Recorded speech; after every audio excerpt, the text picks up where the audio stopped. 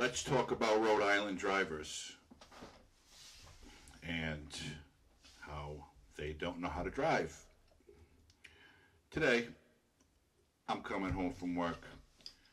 I'm going on the Route 610 connector.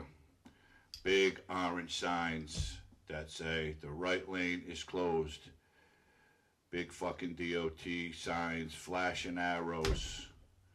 And what do you think the people are doing? Staying in the right lane, going all the way to the fucking signs and trucks, and then try to cut over. So here I am. I'm coming up the road. I'm staying in the left lane because that's the open lane. There's a guy, I don't know what the fuck he was driving, some kind of little Toyota Prius maybe not. He's trying to get in, so I'm going. I'm like, I'm not letting you in. I'm almost there. The fucking guy cuts to come in front of me, rolls his window down, and flips me off. That wasn't the bad part. The bad part was he was wearing a SpongeBob mask in his car by himself. I got punked off by SpongeBob trying to merge traffic. That's how fucked up Rhode Island drivers are. Number one, you see the sign. Number two, you got a mask on by yourself in the car. What the fuck is in there that's going to give you COVID-19? And SpongeBob to boot. But that's typical of the pussified. I use pussified. My friend Billy gave me that word to use. I kind of like it. That's how our pussified society has been. I'm assuming somebody who believes they're entitled and they need to get what they want when they want, such as cut in front of me to get in the right fucking lane. I'm pretty sure he would have been offended if I flipped him off back, but you know what? I can't be bothered. I can't be bothered with that bullshit. People got nothing fucking better to do. If you want to wear a mask, go ahead, wear the fucking mask. But in your car by yourself, I don't understand it. These are the people who shouldn't leave their house at all. Stay the fuck home until this thing is never seen again. It's gone. Nobody's got it. Nobody's sick. Nobody's dying. If you're going to wear a mask in your car by yourself, do us all a favor. Stay the fuck home. Don't go out. And that little rant brings me to this COVID pandemic that we have. In Rhode Island, we've seen a huge increase in cases, which is alarming, I'll admit. And our governor, our lame duck governor, because she can't run for re-election, she's term limited, has once again put in restrictions on what we can and can't do, which I disagree with. I understand why she wants to do this, and I get it, but enough is enough. For 6 months, businesses were closed, people were out of work, some people were getting free money from the government, God bless them. I wasn't. I had to work every day through this thing, every fucking day. Didn't complain, went, did our job, came home. But the latest is a curfew. She's telling Rhode Islanders curfew is in effect from 10 p.m. to 5 a.m. And I think it's 10:30 on weekends or something like that. Businesses, establishments, restaurants, bars have to close at 10, have to stop serving food, booze, whatever. Haven't these people been hurt enough? How many businesses, I don't know, have gone under because of the 6-month lockdown? Shouldn't it be up to the person, the individual person, to say, hey, you know what?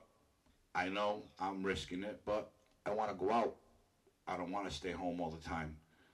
I want to be able to go out at 9 o'clock for dinner and not have to rush because the governor said we have to be home after 10 o'clock, or who the fuck knows what's going to happen.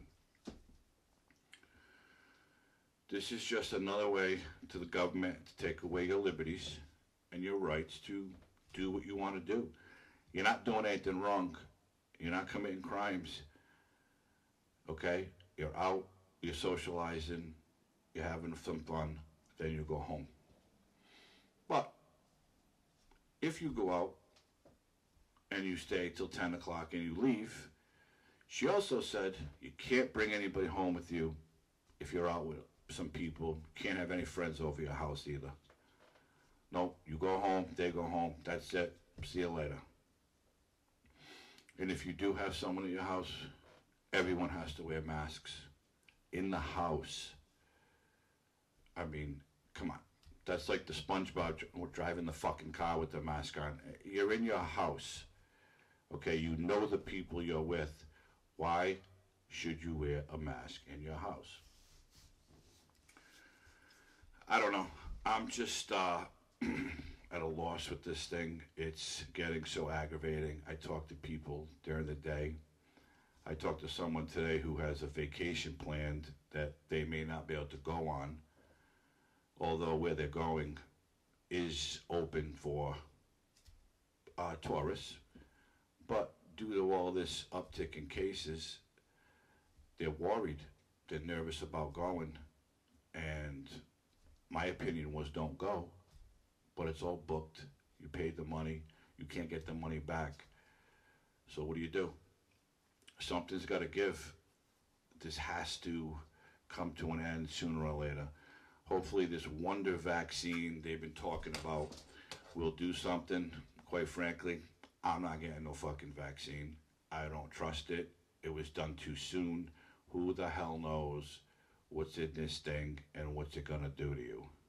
Are you going to get it? 2 weeks later, your fingers are going to swell up. Your fucking toenails are going to fall off. Who the fuck knows what's going to happen? I'm just going to wait it out and see what happens. I won't wear my mask alone in my car. I'll wear it at work. I will still go out, and I'll have to come home after 10 when I do go out, because what am I going to do, sit in the fucking parking lot?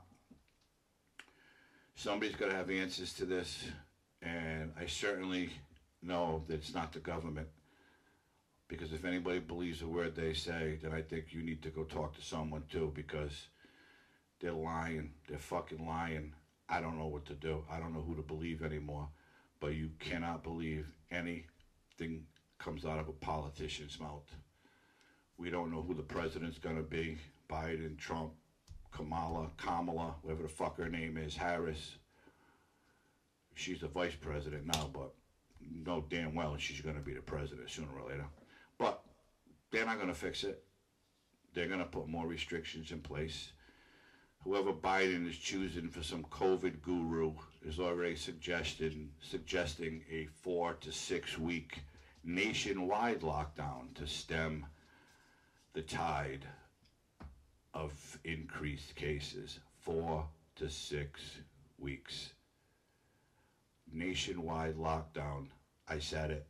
Nationwide lockdown. What is that? That is a fucking dictatorship telling you what you can and can't do. We're going to pay you a little bit of money. You're going to stay home and do what we say. People are going to lose everything. Homes, cars, businesses. This has to fucking stop. So with that said, subscribe to my channel. If you know some friends, have them listen to it and subscribe. Excuse me, there'll be plenty more where this came from. And that's it for today. Have a good weekend and wear your mask. Don't wear it alone in your car, but wear it. And please don't wear SpongeBob. Wear Superman, Batman, something. SpongeBob? Come on. I can't with the SpongeBob. Anyways, we'll talk soon. This is No Limits. My name is Chris. Have a great weekend.